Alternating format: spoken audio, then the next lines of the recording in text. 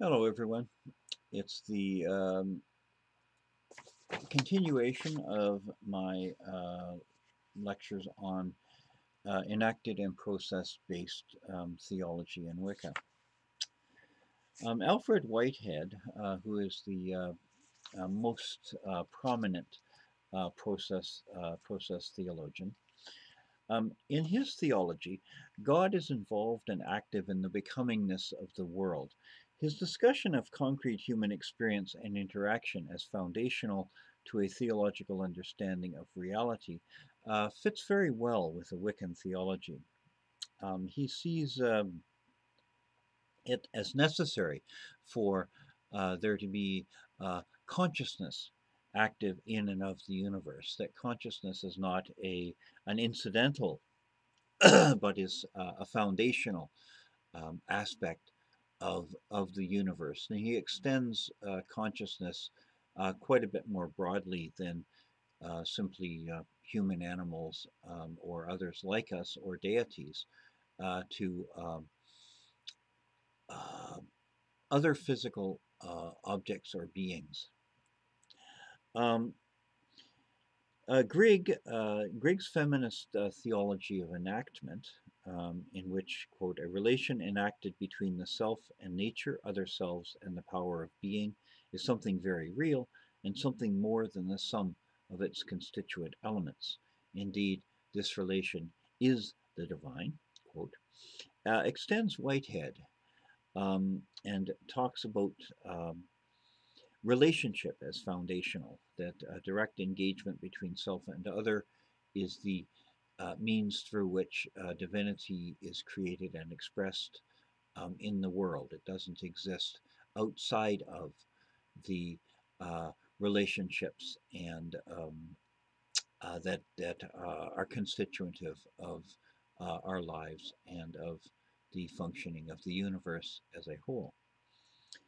Greg fits very well with performance theories of religion and ritual, particularly Catherine Bell, whose work I love, and the ritual embodiment ideas of Csordas. Csordas has, quote, a methodological standpoint in which bodily experience is understood to be the existential ground of culture and self, and therefore a valuable starting point for their analysis, quote. In other words, rather than taking the mind-body split and saying that the mind is all that matters, Csordas begins with the body and says that by acting and being and performing, we uh, in part create the mind and can create our spiritual and religious lives. It's the emphasis on uh, ritual and creation uh, that's important here. Not things are not handed to us. We engage in the world, engage in relationship, and co-create the foundation circumstances in which our spiritual lives come to exist. Greg's enactment theologies worship and ritual in the context of commitment to the enacted goddess is as a sense of participation in the divine. One does not stand apart from God, but it was taken up into the divine life and purpose in the larger reality of the relation that is goddess. And this is very similar to Wiccan understandings. Community and ritual is centrally important to enactment theology. There is a renewal of the self and of community through ritual. Ritual is less doctrinal and more imagistic, stimulating reflection on the nature of Goddess and the way of existence she prefers, but crucially, not providing binary options. Sean Wilson's discussion of the Indigenous research methodology also is insightful here. The shared aspect of Indigenous ontology and epistemology is relationality.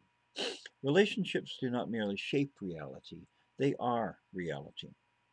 The shared aspect of an Indigenous axiology and methodology is this accountability to relationships. Now, Wilson is speaking here purely in terms of developing an indigenous research methodology and academic approach.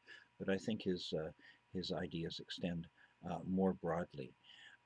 Greg captures a sense of emergent divinity enacted in relationships and human processes, which is some long way towards a useful ecclesiology for Wicca, a theology of groups. He presents a systematic and effective formally consistent reading through various feminist theologians, Rosemary Ruder, Carol Christ, Judith Plaskow, Mary Daly, and important non-feminist theologians and thinkers like Paul Tillich, Martin Buber, Immanuel Kant, and William James, where they are useful, and sticks pretty firmly to a functionalist approach. Greg sees a common thread in feminist theology. The divine is a relationship that human beings decide to enact, and develops his argument around this relationship and the issues that it implies. Immanent and transcendent aspects of deity, dependence or independence of goddess and humanity, the necessity of engagement with the other to create oneself and to create the divine in our encounters, and other issues around enactment, sincerity, experience, and meaning creation. Like I said, his desire to rescue monotheism from the logic of his argument mars an otherwise quite excellent discussion, and his lack of occultist training, which is still a significant part of the Wiccan worldview, limits his applicability for our purposes. But nonetheless, that's why I make you read them. A few days ago, I talked a little bit about Carol Christ's process theology, which owes a great deal to Charles Hartshorne.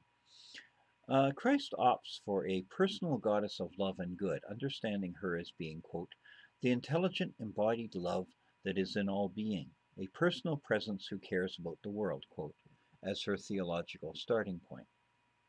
Beginning with the body and the world as the body of God in physical and material terms, Christ affirms change and embodiment, touch and relationship, power with, not power over, the world as co-created, this life rather than hope for another, and the fragmentariness of all knowledge, and arrives at a theological position which is very compatible with Wicca.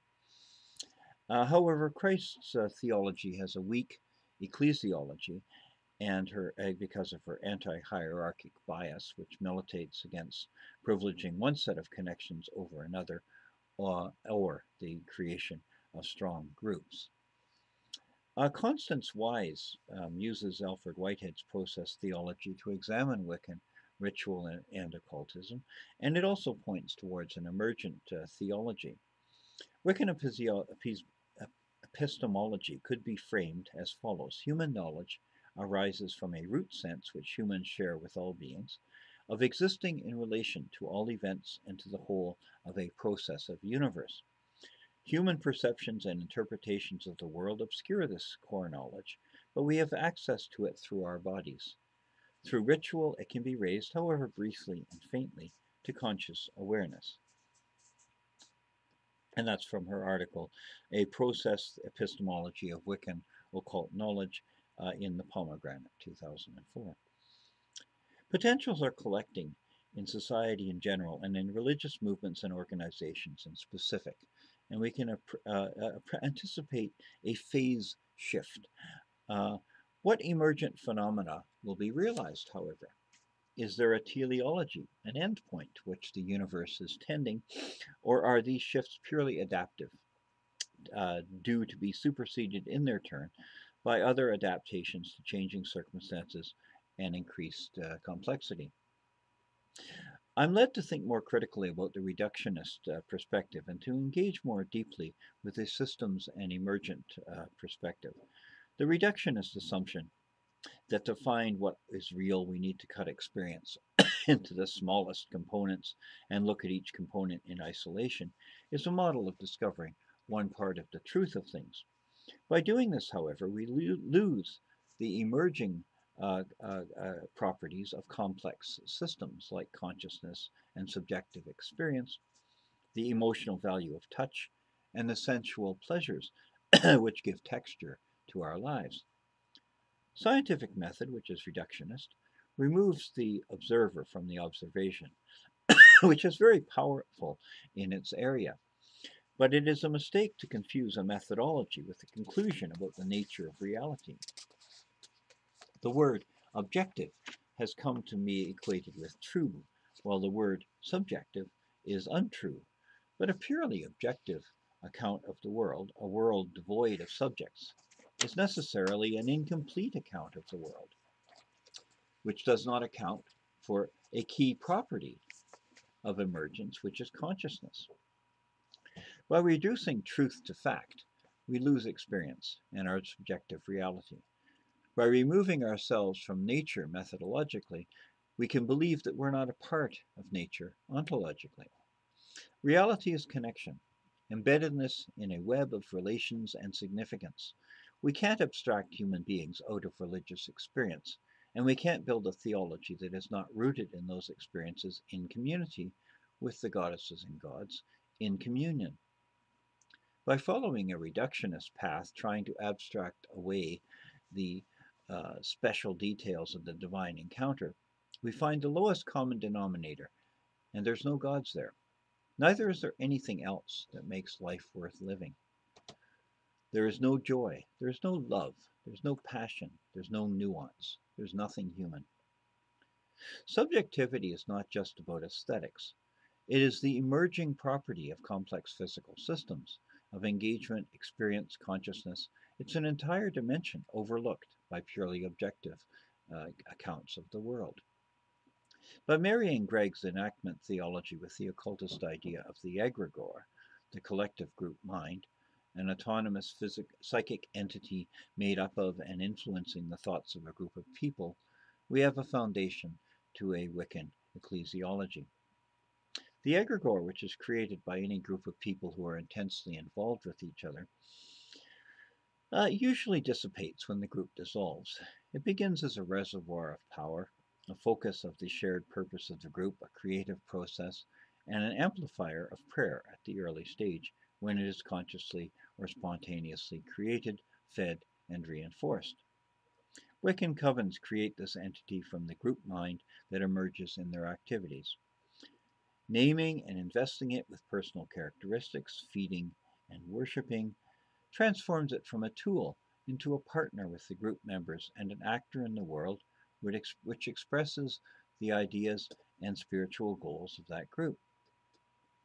In the religion of voodoo, it's common for notable individuals to become deities, loa, after their deaths. Their souls are called, worshipped, fed, and invoked into the bodies of priestesses and priests and asked to help their worshippers. Voodoo practice and theology is a valuable source for developing Wiccan ecclesiology because of similarities between the two religions. Again, it's a distant cousin of Wicca, but we can learn from how it is developed. The egregore, through conscious effort of will, can be made stronger, can be fed, and become more powerfully present in the lives of people involved in groups, and can outlive its founders, although it remains attached in general to the groups that are descended from them. Wiccans participate in the divine. We co-create the gods by expressing them, not apart from, but swept into those divine purposes. A well-documented egregore that I'll refer you to was an experiment by the Toronto Psychic Society, the conscious creation of a ghost of a man who never lived. A group came together every week to communicate with a ghost which they knew they had invented, and he came, which resulted in psychic phenomena of the classic types. They wrote a fictional portrait, they made it as real as they could, while remaining completely aware that it was fiction. The book Conjuring Up Philip, An Adventure in Psychokinesis by Iris Owen documents this experiment. And it's quite a fascinating piece of work. Gods of agriculture, for example, came into existence at the same time as agriculture did, grew out of the spirit and developed jointly as it developed, with both human and divine efforts working in tandem, prodding and shaping it. Deities and guardian spirits come into being whenever any group of people working together consistently on some project um, are involved with one another and identify with one another. The common experience of a group mind, when a wonderful coordination of effort and thought strikes a group of people and they are suddenly doing the same thing toward a common goal at a high level of feeling and effectiveness, is an example of the creation of an egregore. This creative process, unconscious as it usually is, will be erratic, short-lived, and weak in effect, with the people involved having widely different views of what they are doing and why, and donating very small amounts of energy to it. A guardian spirit may be slow to emerge and very weakly defined or experienced. Those few who are conscious of what's going on and who do forcefully concentrate and shape the flow of energy and emotion can have an effect out of all proportion to their numbers for this reason. Now, groups that consciously choose to create on the spiritual level together and exercise their creative, emotional, and spiritual force towards the ends of shaping and worshipping deity can have a very strong and clear effect, a guardian that expresses and enhances their personal spiritual power, hopes, and capacity for wonder over a lifetime or longer. An egregore ecclesiology sees the gods as created through and reinforcing the identity of the group, drawing energy from its members and feeding back energy to those people or activities that most closely express its developing and deepening purposes. Choosing the characteristics of the developing goddess or god and consciously shaping her expression to suit the vision of the group will create a structure, leadership style, ritual style, and sacred stories, all of which are mutually reinforcing, which advises care, particularly at the early stages of a congregation or temple, in the types of expression and whom one chooses to invite and deepen one's connection with. Action in accord with a clear vision. When actions are congruent with vision, a congregation will strengthen the egregore in the direction of empowering that vision. Regardless of the ostensible vision, the egregore will be shaped by what people put energy into and how they express that shared spirituality. Now, what does this mean for ecclesiology? That the structures chosen for a church, style of worship, choice of leadership, religious education program, the style of instruction, but also the central sacred stories that you choose, and actions and mission in the world must reflect the same vision. The gods shaped through collaboration will in turn shape the church, and it will become stronger and more effective in congruence with these choices. When we understand that the gods are co-created, made real through the belief and practice of the human community, enacted, as we use Greg's term, in a collaborative relationship between humans and gods in a context of human needs and relationships. This doesn't make them fictional, simply projections from our minds. If they were only this, then their effects would still be useful, but they would just be tools, and they wouldn't be beings with whom we can have working relationships. The expression of the divine potential saturating the universe is always contingent on the circumstances through which it is expressed and the needs and desires of the people to and through whom it is expressed. There is no valid truth claim for the divine outside of personal experience. The gods of an egregore theology do make demands and do have expectations. They make these on the people who participate in their creation and the organizations which embody them. But they also provide specific rewards and increased efficacy to those people. By centering religion on experience and community, we participate in the divine.